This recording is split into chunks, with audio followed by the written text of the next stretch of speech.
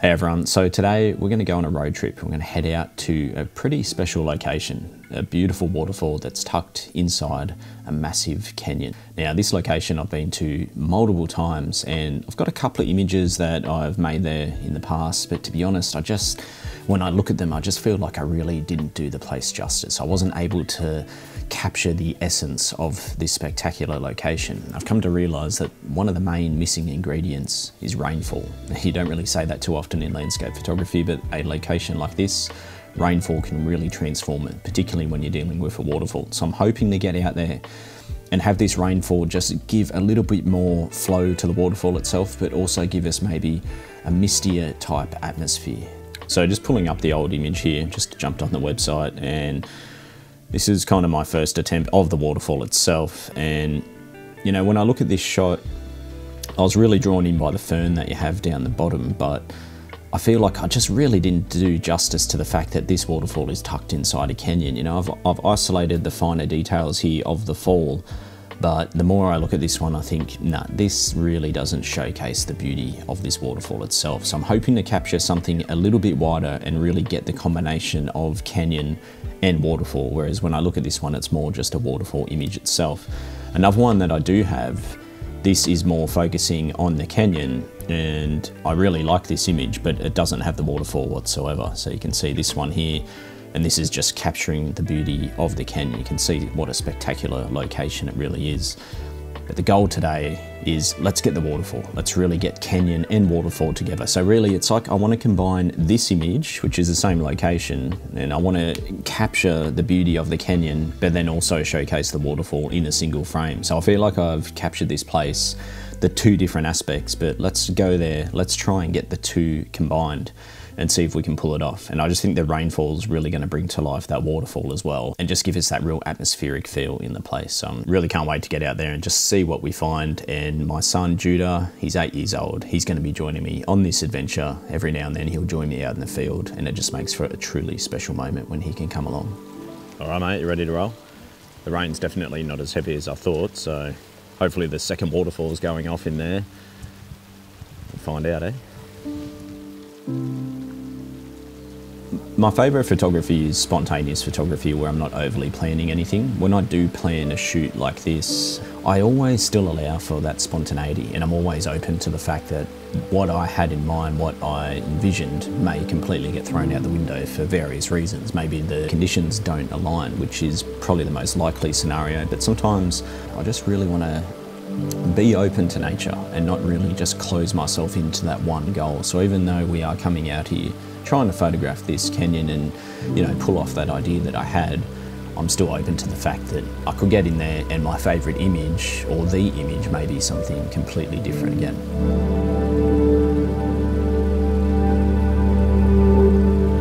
When you're in the rain, there's so many things that can go wrong. One of the hardest things obviously is just keeping the lens dry and being able to get frames that don't have the raindrops on them. There's also the risk obviously of destroying the camera. I try to combat that by just carrying with me big dry towels and just keeping the camera covered up as much as I can.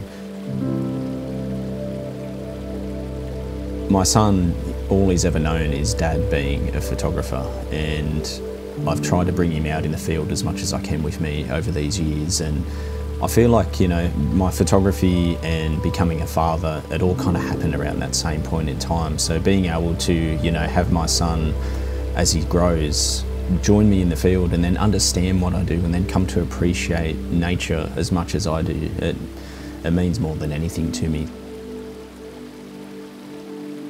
Well, the conditions were just absolutely incredible. I'm pretty sure I've got something there. Obviously it's a challenge shooting in such a dark environment, so the raw files on the back of the camera are quite flat. So I'm looking forward to getting it home, pulling up all the details and seeing what we've got here to work with. So we're back in the studio now, and man, those conditions were beautiful. The rainfall looking up into the canyon was spectacular, and I'm pretty stoked to walk away with a couple of images here to really showcase that. More of a study on the rainfall itself and just the textures of the canyon. But of course, I really wanted to get the waterfall and the canyon together in a single image. So we're going to look at our waterfall raw file now. You can see the settings, it's 1/2 second exposure at f10. ISO 640. Now, one of the main challenges in a scene like this, and pretty common in landscape photography, is that big dynamic range. You can see that I've got that highlight up the top there, as well as all the bright tones in the water, and then look how dark all those rocks are.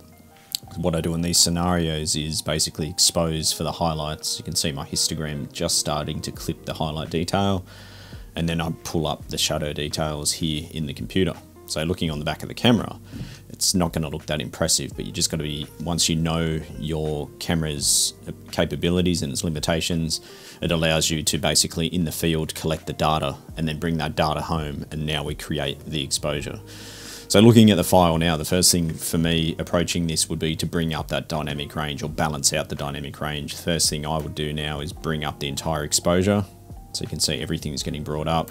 Then I would recover the highlights, so we're not losing too much of those tones up there. And then I'll bump up some of the shadow details a little bit. So now you can see all the details a bit more similar to how the human eye saw it. Obviously, being a raw file, the vibrance and saturation is going to need a little bit of boosting up. The main thing for me now with this image is the color grading. There's so many beautiful colors in there, real subtle colors in that canyon. It's all about the greens, the cool tones, the blues and the greens. By nature, the white balance on the camera here, I just leave it on auto, but it's given the image a little bit of a warmer feel. I want to lean into that more cooler vibe to really just accentuate the forest, really, and the fact that we're in a canyon with this freezing water. So I want to get away from the warms, lean into the cooler tones, and the way I do that is primarily jumping into color grading, working on the midtones and shadows, even potentially the highlights. So jumping on the midtones, a lot of this image is a midtone all in that center area, and then obviously we have the shadows either side. So with the mids, I'm going to pick a bluey green, and there's a bit of trial and error when you're doing this, but let's just start to apply some of that. And that is giving a nice look, and just tweak that slightly. Now the shadows, let's really cool those down, give those shadows a bit of a bluer feel. Something like that, approximately. Now if I turn that on and off, you'll see the difference. Okay, it's subtle, but it's effective. The other one is when you have these shadows, if you raise them up, then they're going to look quite flat because the entire thing is being lifted, and now we've lost that sense of depth. I want the shadow details to be revealed, but then if you look within the shadows, there's other tones in there. There's midtones, there's highlights. I just want to work on those and give these rocks that are framing up the waterfall a sense of depth, a bit of three-dimensionality. The way I would do that is using the adjustment brush, which is the main tool I like to use, and then I'd bring up highlights and primarily whites, and even a little bit of texture in this scenario because it's closer to the viewer, and start to just run that through these dark areas. And you can see now that's just lifting in the right spot some details, so we don't just have one big flat dark zone. It's now got a little bit of depth to it. Now that depth, it's got to, as we travel through the scene, we want to make sure that whatever's closest to the viewer has a stronger sense of texture and detail. Then as we get back into the waterfall, we want it to be more of that atmospheric look. It's happening already because of all the mist off the waterfall, but it's just something that I really like to accentuate. So now that we've done a little bit of detail work in these foreground rocks here, I might even just do a little bit of contrast there too. So there you go. So really bringing out that tonal range. In the background now where the waterfall is, I'll do the opposite. I'll actually decrease the tonal range, and a quick way you can do that is with the dehaze going into the minus, a rehaze. By rehazing, it's just going to give the illusion of it looking further away, and that's exactly what I want. It's just going to showcase the depth. Now that highlight up there is probably still a little bit bright for my liking, so now for fresh brush, I'll just bring that down a little bit.